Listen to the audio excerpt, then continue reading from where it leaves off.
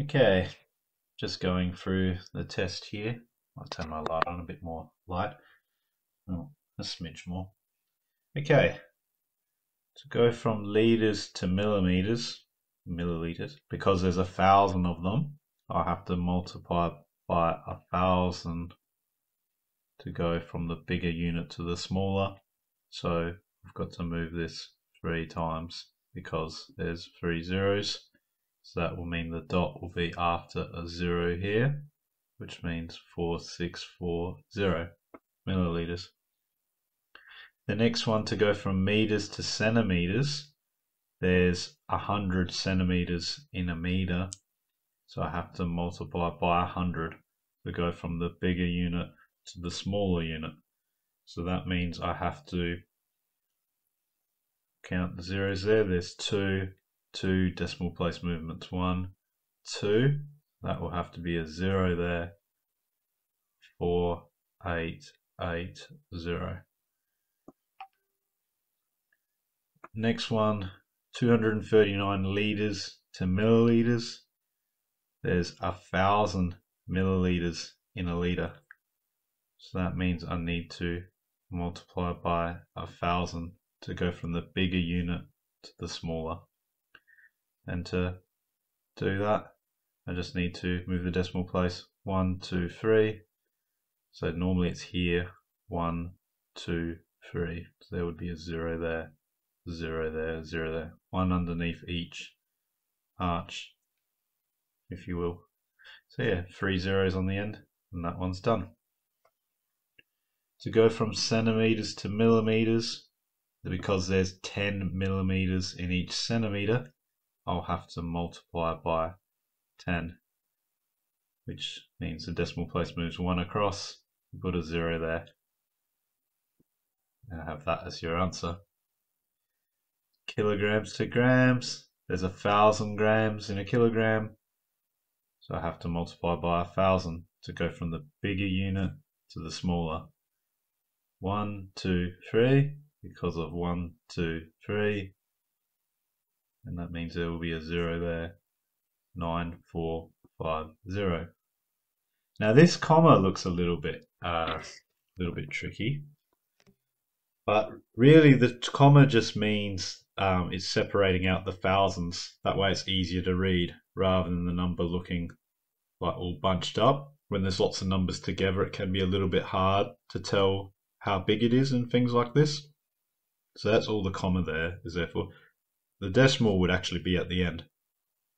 So we're moving from grams to kilograms, this time going from a smaller unit to a bigger unit. Now there's 1,000 grams in a kilogram, but because now we're going from smaller to bigger, now we need to divide. So I have to move the decimal place 1, 2, 3, 1, 2, 3. So it'll actually be after the 6. And I do exactly the same thing here for the next question. Divide by 1,000, 1, 2, 3, 1, 2, 3. That's where the comma is.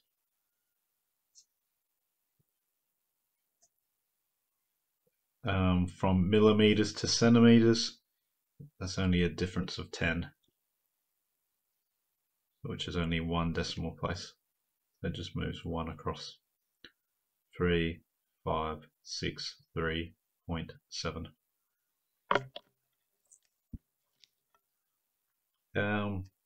So yeah, I'll just go through the rest of them.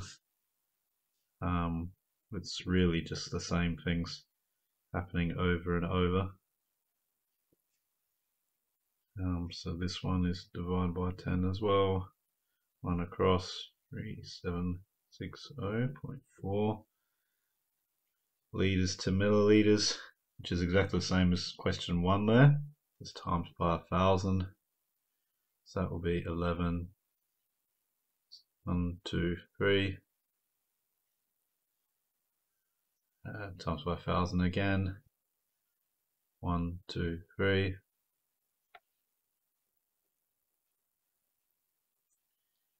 Times by 1,000 again. 1, 2, 3. 0, 0 times by 1,000 again. 1, 2, 3.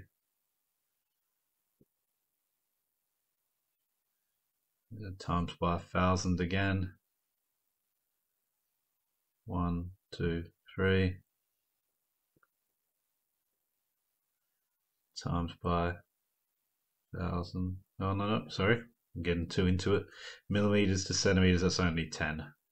So this time round, because we're going from smaller to bigger, I now need to divide by 10, because there's 10 millimeters in every centimeter. So the decimal place actually needs to go 1 to the left.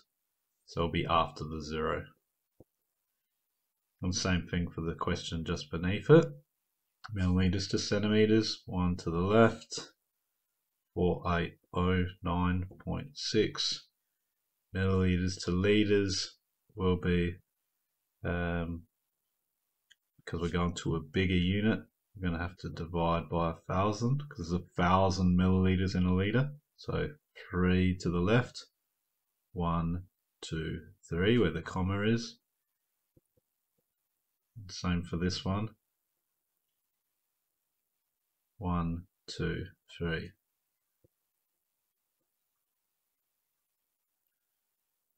And last one is from millimeters to centimeters.